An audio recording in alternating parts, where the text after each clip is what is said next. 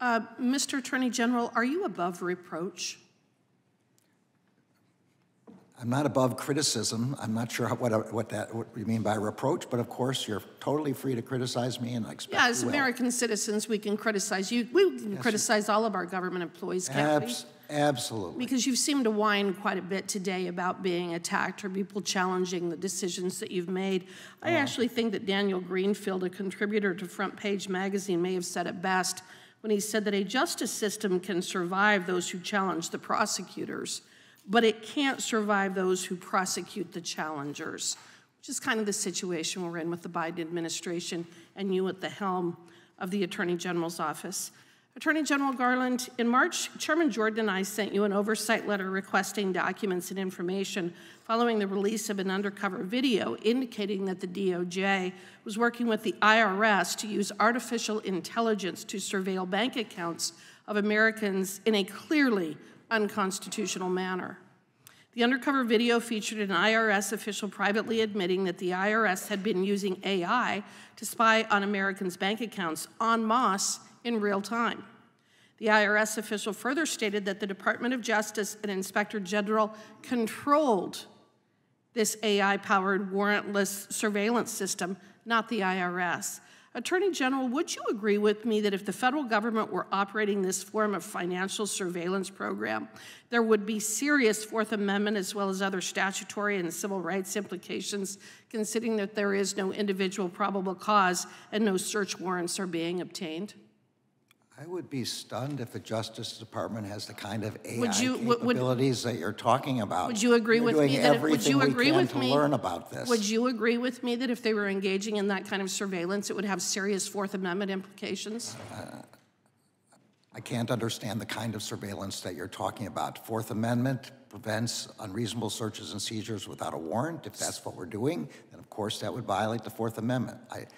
Okay, so I would request that you go back and read the letter that Jim Jordan and I sent to you. That might clear up your confusion just a bit. I'll be happy to do that. Now, while the committee has been following up with the department about this matter for months now, the department only replied with a formal response to the committee late last week. In the department's response letter, a DOJ spokesman, the Assistant Attorney General, Carlos Iriarte, stated that the department is, quote, not aware of the department using any AI program that reflects the description in our March 20th letter, end quote. But saying that the chief AI officer is, quote, not aware of the department coordinating with the IRS to use AI to unconstitutionally spy on Americans' financial records is very different from saying unequivocally that the department is not doing so. Why won't the department just give us a clear answer as to whether it is actually using AI to spy on American citizens' financial records? I'll be happy to take your letter back, and apparently you already have received a letter. I'll take it back and we'll see whether we can get you a clearer letter for you. I would appreciate that.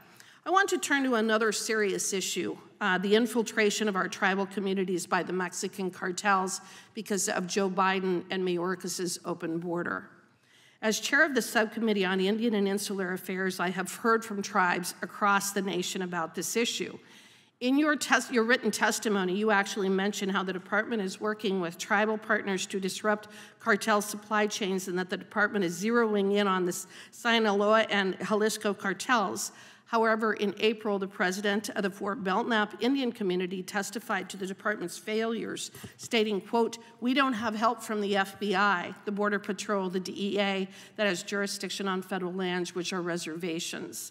Attorney General Garland, his testimony comes from a tribe where the Sinaloa cartel operates with near impunity in its region. Drugs have devastated the community, reservations have become part of the cartel supply chain, and the Mexican cartels are intimidating Americans testifying before Congress. Yet the FBI and DOJ are largely absent. The tribe's experience runs in direct contrast to your testimony. Have you been in contact with any of our tribes about the impact that mass illegal immigration, human trafficking, and drug smuggling are having on their members? Not only have I been in contact with the tribes, I've been on the reservation in Montana and Alaska. The answer to your question is Congress is not giving us money for FBI agents to go into the reservations. So this is Congress's fault that you won't do your job. It's Congress's fault. This is Congress's fault that you won't protect that you won't protect our reservations from the consequences of the Biden and Mayorkas open border policies. That's Congress's fault, not theirs. If you give us money for more FBI agents, you need more money for FBI agents. They will How about go if to they the just reservation. enforce the border? How about if you ask them to enforce the border? The time of the gentlelady has expired. The gentlelady yields back. Does Mr. Ivey have? We're out on